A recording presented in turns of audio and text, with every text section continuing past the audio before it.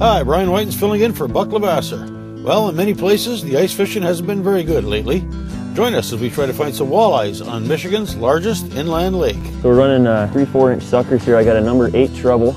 We run some bigger suckers. Sometimes I'll throw in a number 6, but number 8 there right above the dorsal. We'll also talk with the inventor of the Marquette Backcountry Ski. So really what it is it's part ski and it's part snowshoe. It's a snowshoe that keeps you up over the snow and allows you to climb. And then it's a ski because it keeps you up over the snow but allows you to ski down. And something new on the show, the Discovering Tip of the Week. We'll check out a neat way to keep the slush out of your ice hole. All that and more tonight on Upper Michigan's very own Discovering. The secret streams that flow beneath the cliffs of colored stone. Forests thick and healthy with birch and pine and oak. Surrounded by the greatest lakes this world has ever known. The black bear's awesome presence as he roams the hills and fields. Call of the timber wolf, the loon's lonesome trill, the eagle soaring high above, the trout lies deep and still. These are what I treasure, the only way I measure feelings that I have for this fine land. There is so much to discover when you're a long-time lover of northern Michigan.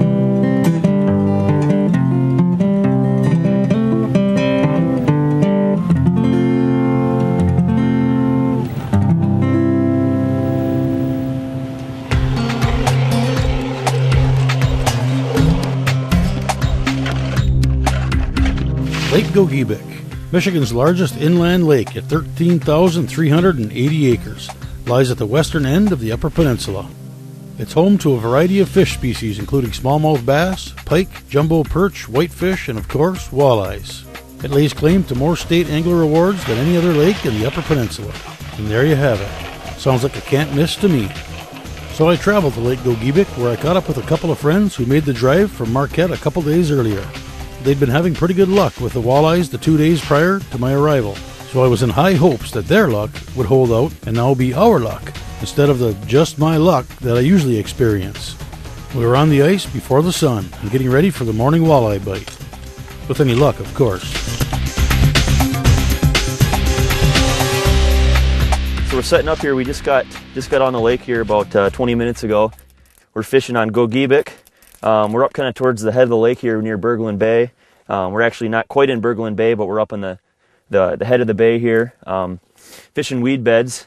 Pretty much most of Berglund Bay and the head of the lake here is fairly shallow. So we're just targeting those 8 to 10 foot weed beds and just fishing the edges of them right here. It drops off to about 14 to 15 foot behind us here, and we've got about 8 to 10 foot of water up on the weed bed here, and we're fishing just right along the break here. The whole lake's got weeds like this, so you can really fish this pattern pretty much anywhere on the lake. Just use your electronics, and if you got a GPS with the lake maps in it, that really helps cut down your search time. But you just find those weed beds, kind of punch a few holes, and find where the edge is, and that's where you set up. And that same pattern works in a lot of different places out here. So it's a real easy way to set up and fish. And we're going to be running mostly tip-ups today, but we catch plenty of fish jigging too, but the tip-ups are nice because you kind of cover a little more water, and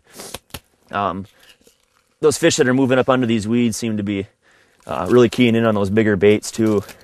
So it seems to work really well. We got set up right now. We just punched about 8 or 10 holes out here on this weed break. Our first couple tip-ups we put in the water were in about 10 to 11 foot of water, and these holes that are closer to the weed bed here are in about 8.5 to 9, so we're right on that edge, and that seems to be the real important thing with these walleyes is getting, you don't want to be right on top of the weeds, you just want to be right on that edge, and that's where a lot of those fish will cruise. So I'm thinking we're going to get a lot of flags here, get these tip-ups set up and see what happens here. But this hole right here is at about 9, so it's right on the edge of the weeds. And we're running 10-pound fluoro for our leaders here with we got number 6 and number 8 trebles, just depending on what size sucker we want to run, and running about a 2-foot leader. Just a little walleye sucker there, just enough weight to keep it down, but we're in pretty shallow water here, so you don't need a whole lot to really get it down. So Casey and I both have flashers here, and we use these to set our tip-ups pretty much exclusively too. It's kind of nice. You can see what's on the bottom while you're setting them, so you don't go and drop your tip-up or set your sucker in weeds or something and not realize it, or tangle up your rig while you're dropping it down. It just makes things a lot easier. And these tip-ups we're only putting about, 2 foot off bottom, so they're not that far down there. This shallow water, those fish don't have a hard time finding these baits really. We've got our sinker there at about the 7 mark. We've got our bait there at about the 8, and we're at about 9.5 foot of water, so it's about 1.5 foot off bottom there. Drop her down and set her about 1.5 foot, 2 foot off bottom, and that's pretty much all there is to it.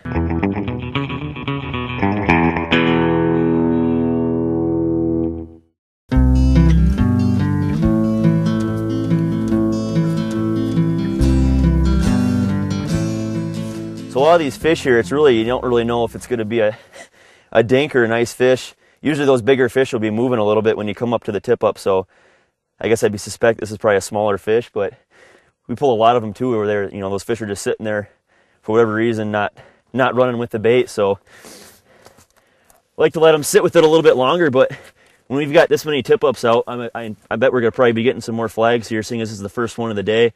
Might as well just get it up. And there's a small walleye on there, maybe. He just came off at the hole. I lifted him up, just didn't set the hook into him because I could tell he was small.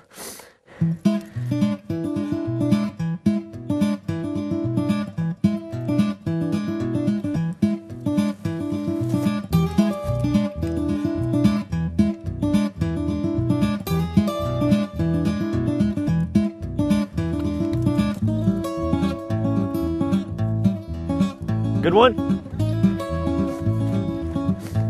Those flags were about 30 seconds apart, so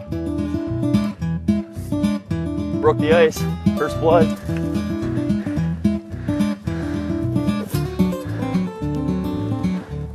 Nice. Not a bad start. No.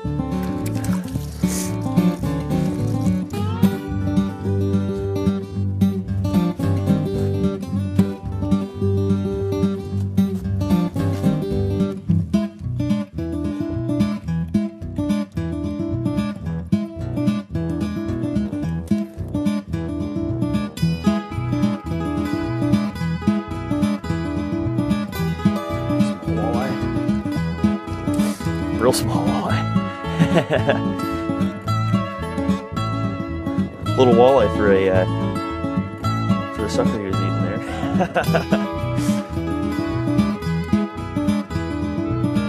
Right underneath the sucker right now, yeah. Cool.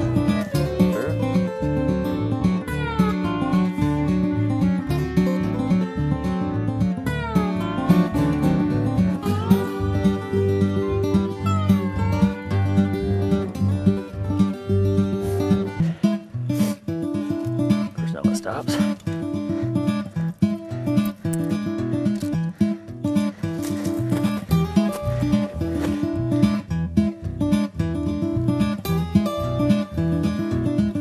Nope, dropped it. Oh, there we go. Yeah. That might be a pike there. I hope not.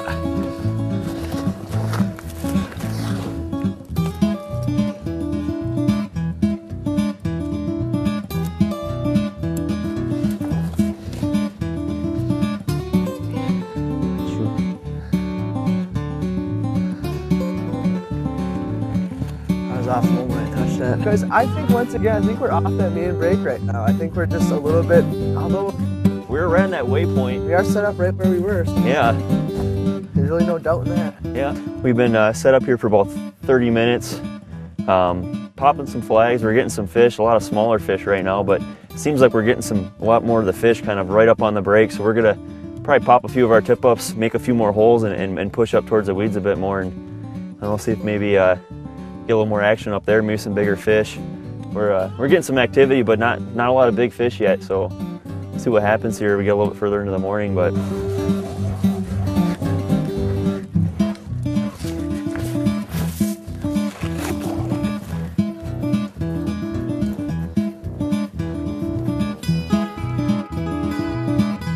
grab the auger real quick.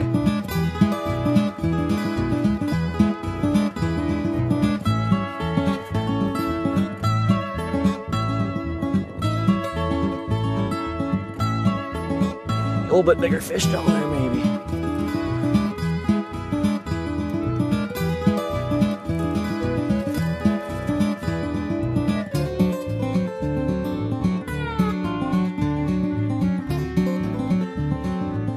Another small walleye.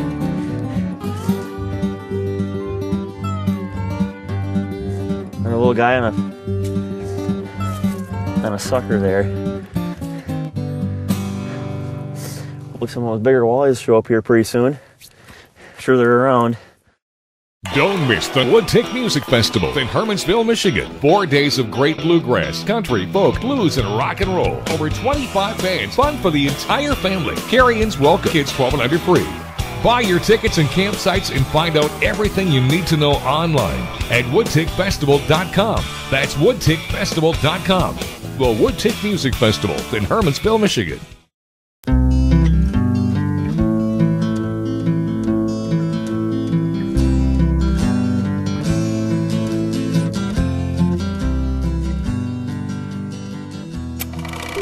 It's time for the Discovering Tip of the Week. Well, if you do a lot of fishing on the ice and you get tired of going out and scraping all the slush out of your hole all the time, you can always make a box like this. You work really slick. Made out of plywood, got a piano hinge on the back. Open it up, got a soup can in there with holes drilled in it so you can put charcoal in there. Put 3 pieces of charcoal in there and it'll last you a good 4 hours. You got a diffuser on the top here above the charcoal so you don't burn the box up. That keeps the hole from icing up. Put the box down, you bank it up with snow to help keep the heat in. Then you got the flag, got a light on it. You just look around at some garage sales and you'll find some of the old bait casting reels. You got a weight on here so you can adjust, like if you're fishing for northern, you can slide it back. So if you got a big minnow on there, it won't keep tripping it. And then if you're maybe fishing with small minnows for crappies, you slide it up and it trips a lot easier. You take a plastic washer and you just hook it on the line and it comes off easy so you can set the depth real easy. And when you get a fish on, you take this off of here and that gets set right out of the way so you can pull the fish up and you won't drop it in the hole.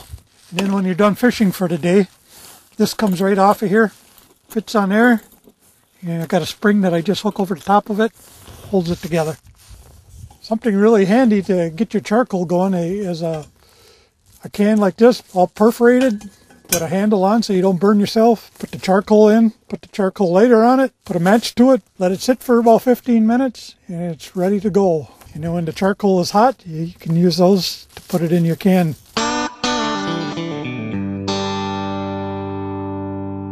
So we're running 3-4 inch suckers here. I got a number 8 treble.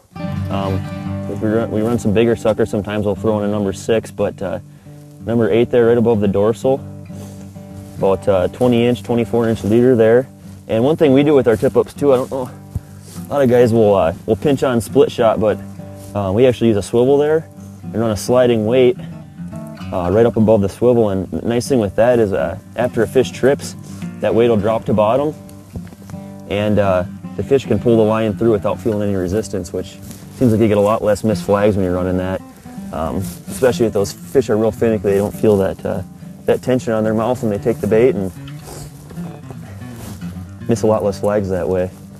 Yeah, it seems to really make a big difference, you know, in an area like this, when there's not a lot of stuff really on bottom to hang up on. It's not a big deal, but I really noticed it makes a big difference on places like Beta Knock, where you got zebra mussels on the bottom and you got things to hang up on, you know, if you're in an area with a lot of weeds or any kind of obstruction on the bottom. It just, you know, allows that line to flow freely without hanging up on anything. So it seems to help quite a bit.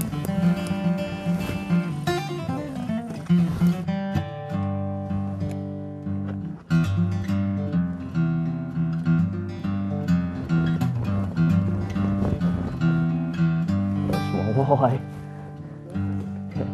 Goodness. Big fish just aren't showing up today for whatever reason.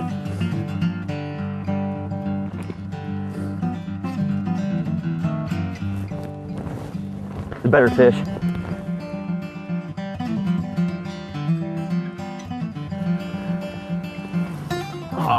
pike. Dang, hope that was gonna be the first keeper walleye of the morning there.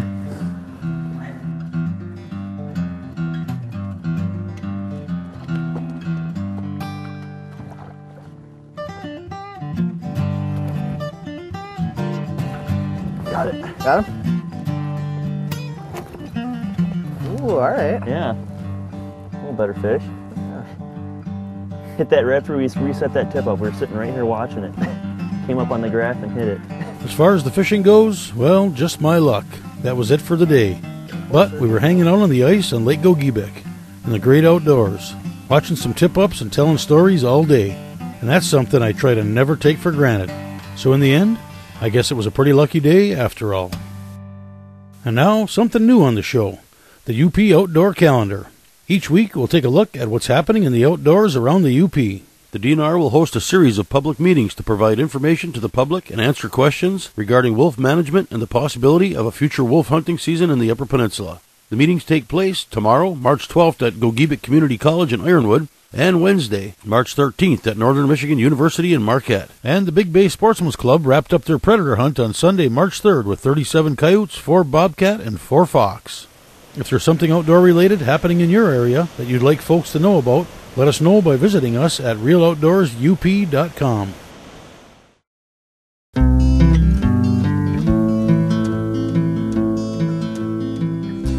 Snowshoes and skis each have their place when it comes to trekking into the snowy UP wilderness. Combine the two, add in a good helping of UP ingenuity, and you end up with the Marquette Backcountry Ski.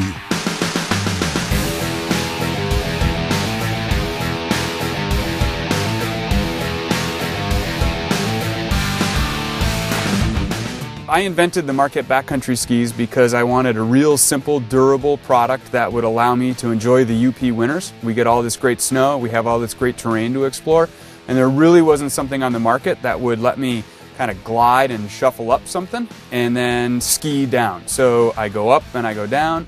I don't have to change skins like on a really fancy ski, and I don't have that frustration when you're snowshoeing and you get to the top of a beautiful vista and then you have to walk down. On the Marquette Backcountry Skis, when you're on the top after you've enjoyed everything you're looking at, you get to ski down and pick some great fun lines. So they're just a fun, inexpensive, durable way to get out in the UP and enjoy our wilderness. Really what it is it's part ski and it's part snowshoe. It's a snowshoe that keeps you up over the snow and allows you to climb, and then it's a ski because it keeps you up over the snow but allows you to ski down. So really it's just a hybrid between a ski and a snowshoe, and it's a little easier sometimes operating in really thick brush and going through tag alders and things like that because a ski doesn't get hooked up on the branches. And then it's a little bit nicer than a ski because you have all of this flotation but you can still climb up and get to the top of the vistas. Essentially, you can take someone who's never skied before and put them on these skis, and with very little instruction, about as much instruction as you would give to someone who gets on a pair of snowshoes, and they can be successful at it. They don't take off on you and make you feel unbalanced and unstable. And on the other side of the spectrum, we have serious hardcore skiers that are climbing up real mountains and skiing down on these things. So even though it's one size fits all, it actually really spans the abilities of all sorts of different walks of life. One of the user groups is actually foresters and timber cruisers who are starting to use the ski. Because it takes less energy, the time it takes to be out cruising the woods is a little bit less. And so you can actually cruise a 40 much faster on the Marquette Backcountry Skis than you can in some instances on a snowshoe. The other use is that I've got guys running their hunting lines and trappers that are using it, and out shooting at winter game. It's a real stealth operation, it's quiet, it keeps you above the snow and you can glide along. So we're finding all sorts of different people that are finding applications for the Marquette Backcountry Skis. On the Marquette Backcountry Ski, it's really interesting because for the cost of a whole ski package is about less than a season pass to a ski resort. So you really can get about lifetime experience off of that single investment. So if you just want to keep them in the trunk of your car and all of a sudden you drive by a place that says, hey, that looks like a good place to go skiing, climb up, ski down, and that's all the fun you need to have. It's not like you need to go out and make sure that you're getting your whole day filled up because you've made the expense of heading out to a ski resort. The way that you use it as far as your boots and bindings are concerned is, the rule of thumb is the more boot you have, the more of a skiing experience it is. So the way that I like to ski them is with a 75mm 3-pin style binding. Some people say, oh, like the old time cross-country ski bindings. Yep, so like the old type cross-country ski bindings with a plastic or a beefy leather telemark style boot. That gives you the most control when you're skiing. Now other people, they like to use some of the newer style NNN style. So if you already have the NNN style, which is the horizontal toe bar on the front of the boots, you can mount those bindings to this ski. And then we've got this ice boot binding that's coming out as well, and pretty soon you'll be able to actually add a snowboard binding to that device, and you'll be able to put any old boot on the Marquette Backcountry Ski. So you can put your Sorels or your pack boots or your mucklucks on there, and you'll lose some of the skiing performance, but it makes it a real simple thing to pull out of the trunk of your car and disappear into the woods for a while. If you want to sharpen up the edges, you can take an actual old wood hand plane and run it up the edge, and that'll sharpen up the edges. And if you're worried about the little scratches on the ski, I don't really worry about them, but if you are, you can actually run it over with a blowtorch. So I think any kind of product that you can develop that can be adjusted and fixed and upkept with a blowtorch is one that you need to have in your garage. We designed them, invented them up here in Marquette. And we blow mold them down in a factory that actually makes snowmobile skis. They're made out of polyurethane, fiberglass, and a little bit of silicone to make them glide, and then some brass inserts. And it's a zero waste manufacturing. So all of the waste ends up getting cut up and recycled and put back into the original mixture. And so the ski is made and there's no waste. And so it's a fairly environmentally friendly way of making a product. There's a ton of different places that you can buy the Marquette Backcountry Ski. There's the local shops, Downwind Sports, Switchback. You can try before you buy. Gives you an opportunity to make sure it's something that you really want to get involved with. But also we have a ton of retailers who are calling us and saying, hey, we've got people that are interested in this ski, can we sell those? So they're really available worldwide. So again, it's this little product coming out of Marquette, Michigan that's finding its place all over the planet. And what's neat about it is they're stamped with Marquette Backcountry on there. So it really brings, you know, a little bit of sense of home for us here in Marquette in the UP, and spreads it all across the world. Well, that's it for today. Thanks for watching, and I'll see you next Monday night right here on Upper Michigan's very own Discovering.